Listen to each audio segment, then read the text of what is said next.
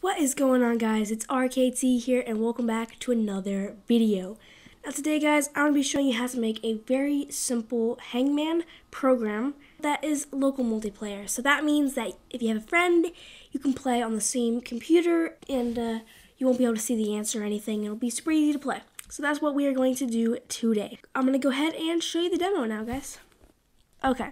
So when you load it up, it'll look like this. Welcome to Hangman. What do you want the secret word to be? And the words are going to be case sensitive, so that just means that if you put a capital in here, your friend is going to have to guess a capital, so you don't want to put capitals in here to make it simpler. So what we can do is your friend who's playing with you could put a word in, like, for example, windmill, right?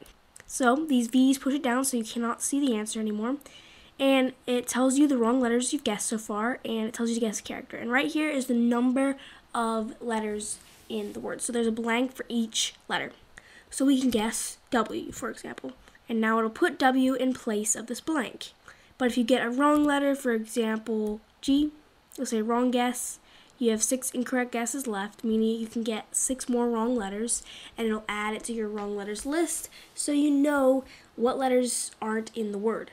And then you can continue to put in your letters until you have the word, and it'll tell you that you have won. So that's what we're making today, guys. Let's go ahead and get into it, shall we? Okay, guys, everything you see on screen is all you need to make the program. So it's a pretty simple one, but it's pretty fun if you have a friend to play with you. So let's go ahead and start by importing our modules, and all we're going to need is a time module. You don't technically need it. It just helps a little bit to add some delays in the game. Alright, so here's our print welcome to Hangman, just like you saw before, and we're going to set up some variables. Now, it's a little unorganized, sorry about that, but number 1 equals 45. So that's just going to be for our V's, just so we know how many times to print it, because I used a while loop for it. So, yeah. And we're going to do our wrong guesses is blank. So the wrong guesses one is going to hold all of the wrong guesses for us so that we can print them so you can see what ones you've got wrong. So now word, this is our new variable, is going to equal the input of this question right here. What do you want the secret word to be? Remember, words are case sensitive, /n for a new line. That's an escape character. So we start our while loop, we print V's, minus equals 1. So as long as number 1 is greater than 0, it's going to do this. So once it runs down to 0, it will stop the loop. We're also going to set guesses right here, and this is going to hold every single guess that you make. And the reason that we're going to keep an ongoing list is so that we can always keep on printing the right letters that you've guessed before. And we're going to put the amount of turns here. So you can put whatever amount of turns or wrong guesses, I guess you could say, in here as you want. I've gone with 7, so that means you can get 7 incorrect letters. Alright, and down here is where we're going to get into the main gameplay. So something that I want to touch on really quickly with the gameplay loop is that there are really 2 sections in it. Okay, so this first section up here, starting from the failed equals 0 all the way down to the break, this one is really just about printing the characters on the screen that you've already guessed and printing the line for the ones that you haven't guessed and telling whether you've won or not. That's really what this section is about up here. And this section down here, starting from the print the wrong letters down to the print you lose, this is all about really where you guess and where it determines if it's wrong or not, and where it asks you again, it tells you how many guesses you have left and how it ends the game if you don't get the word correct.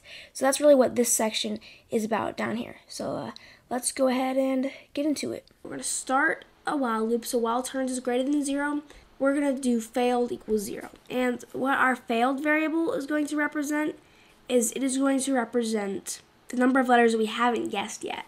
Okay? So we're starting a for loop here. For each character, that's what CHAR stands for in words, so this is the word that you inputted at the beginning. For each character in it, if the character is in guesses, so this is the ongoing list of characters that you've guessed, you're going to print that character.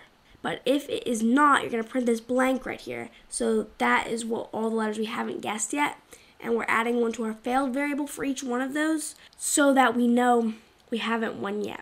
So if failed is the same as 0, that means you've guessed all the letters correctly. We're going to print you won, and it's going to break this loop right here, this while loop. Okay? But within the same loop, if we don't have all the letters yet, It's going to print wrong letters. So these are all the letters you've guessed wrong. Another ongoing list, just so you know what ones you've guessed before. And then it's going to ask you to guess a character. And you can put /n here if you want on a separate line, or you can put it on the same line like I have it here. And then we're going to add this guess input we just had here to the guesses list. Okay, so remember, the guesses list is an ongoing list of everything you guessed. So if guess, that's the one you just guessed, is not in the word, you're going to add a space to the wrong list, and you're going to add your guess to the wrong list. So then you're going to subtract one of the turns because that's a letter that you got wrong. And you're going to print wrong guess, little delay here. It's going to tell you how many turns you have left using an F string right here. Delay again, and if the turns equal 0, meaning you've run out of incorrect guesses, it's going to say you lose, and it's going to tell you what the word actually was.